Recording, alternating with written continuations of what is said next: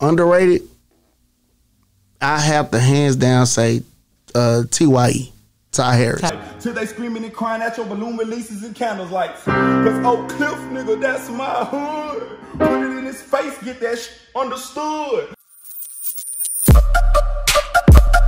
Yeah, we on Boss Talk 101. Yeah, we gonna talk. Who do you think is the most underrated in the city when it come down to the music? Underrated, I have to hands down say TYE, Ty Harris. Till they screaming and crying at your balloon releases and candles lights. Cause Oak Cliff, nigga, that's my hood. Put it in his face, get that shit understood.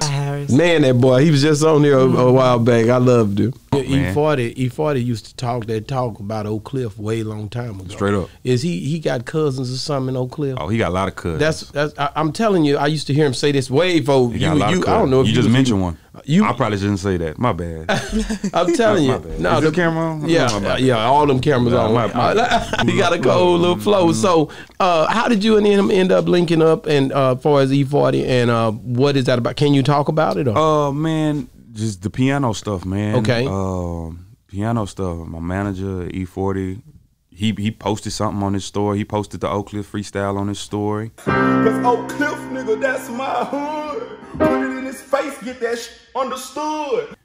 And I want to say I got a call probably like 5 minutes later after I saw the post, and hello.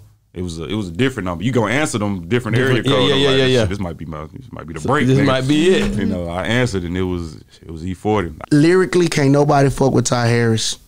He's an OG. He got big money. He got little bros that do whatever for big homie. He got families all around. Putting or composing music, can't nobody touch him. It's I don't know why people are not being receptive to him. And it sucks because he give me that same lane how it was Lil Ronny. Like, even though everybody know Lil Ronny MothaF, he still is underrated because people don't respect and value. He's the Dallas Ludacris. I had to get to that money, nigga. I had to get to that guala. Yeah, most definitely. Like, he's one of those ones. He's one of those ones for real. He's a special kind of guy. When you run up a check like that, many bitches get wet like that. They be giving out net like that. No woman want a bum that's fat. And I'm lyrically, content, putting together a song. He got the hit records. Like, what more do y'all ask for him, and y'all still don't get that man? And I love the personality. I love the fact he's not into all that beef and anything like that. Man, let me tell you, it's a lot of underrated cats, man. If I sit back and just think. But you said Ty Harris would be your number one. I think Ty because I love him musically. Like, his content, his videos, his subject matter. He dope. Man, let me tell you something, man. And shout out Lil Ronny. Like I said, when I opened this platform up from day one, he one of those guys that I didn't have to say nothing twice. He came, and not only did he came, he dropped jewels. He dropped just pretty much game like, hey, he said, be very careful about who you bring on the show. Once you see it after a while, that's what you want to be a part of. Like, you want to get the people in here that when 2-3 years from now, you'll be able to post they Boss Talk interview and they on Breakfast, because you like, y'all remember when they came here? That's right. That's right. Shit. You're exactly right. Everybody else.